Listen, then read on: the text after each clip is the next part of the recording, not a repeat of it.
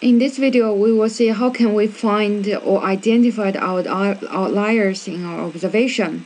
So actually, once you get the regression output, it's very easy to identify where is our place to identify outliers. So before I start to mention the certain area, I want to mention about the regression output again.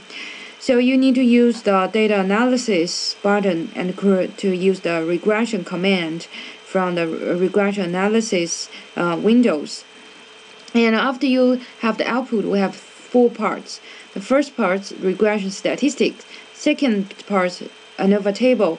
And the third part is our estimated regression equation.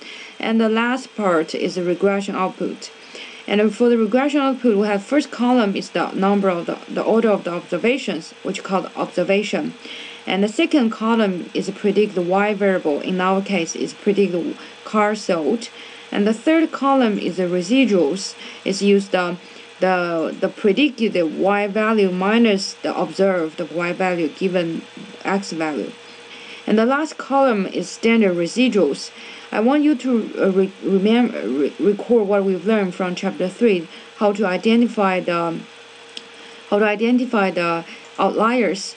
So we standardize our variables and try to compare the standardized residual with the value of 2, the positive and negative 2.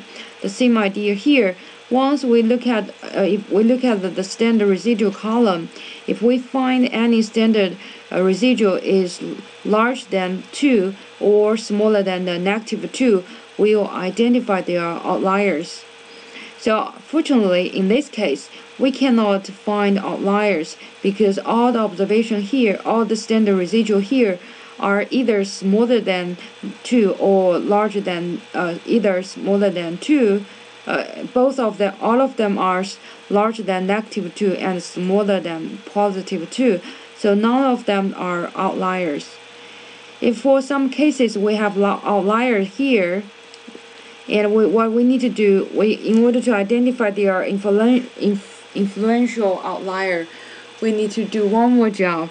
That is using this function to do the estimation, which means you need to first calculate the HI by using this formula, 1/n plus the observation you identify, which is outliers, the corresponding X value, minus the mean of X and powered by 2 divided by n minus 1 times the sample variance of X, and try to compare this value with 6 divided by the sample size.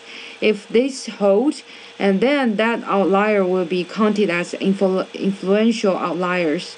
If that value is more than 6 divided by the number of observation, then we don't think it's influential outliers, which means if it is not influential outliers, it cannot have a big impact on our regression model.